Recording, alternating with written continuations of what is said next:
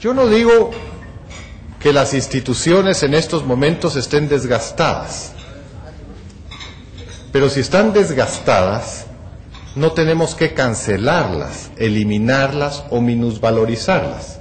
Tenemos que regenerar las instituciones. Tenemos que regenerar el sector empresarial. Tenemos que regenerar las iglesias. Tenemos que regenerar los partidos políticos. Tenemos que regenerar el ejército. Sí, eso estoy total y absolutamente de acuerdo.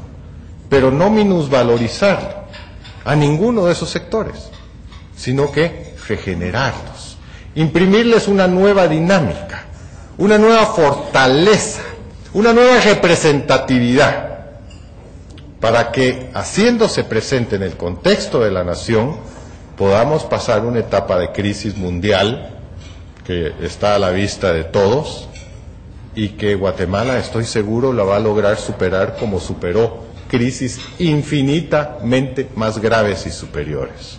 En todas partes del mundo se puede criticar a los políticos, a los funcionarios públicos, y eso está bien, pero en todas partes del mundo se cuidan mucho de no socavar la institucionalidad.